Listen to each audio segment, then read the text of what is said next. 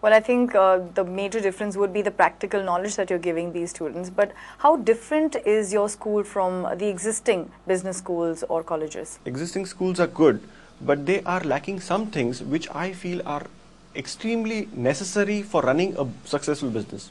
Just to give an example, negotiation skills, communicating with your customers, communicating with your dealers and distributors, relation with them. These are the skills which are required and can be learned by the entrepreneurs.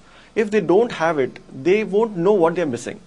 So these and so many other skills are required, which we have consolidated in our school to be imparted to the businessmen. They will question their knowledge, they'll find out what they're missing, and they'll try to pick up those and apply them to the businesses to make some profits.